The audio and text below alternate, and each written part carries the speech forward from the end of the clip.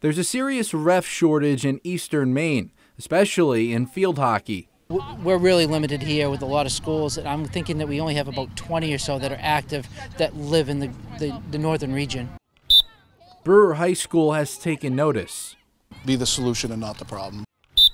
And that's, a challenge to the people that we have right now to get involved in stepping up. Those people are Brewer varsity field hockey players. I've enjoyed the sport for about 6 years now, and I really wanted to get into the coaching and reffing side. Paige Seymour and Claire Warmoth are part of Brewer's new officiating apprenticeship, putting down their sticks and picking up whistles. It's just kind of something we have to get used to, I think, just because it's a completely different way to look at the game. There's some pretty hard and tough calls, but I've learned a lot more, and I think it's improved my playing and knowledge of the game overall, too. Yeah, I did see it. It's just hard to process and then call it fast. The girls have shadowed 2 games this season. Right where 9 is. And could be reffing middle school games next week.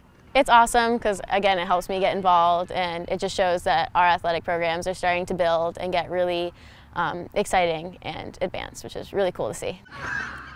In Brewer, Andrew Badillo, ABC 7, Fox 22.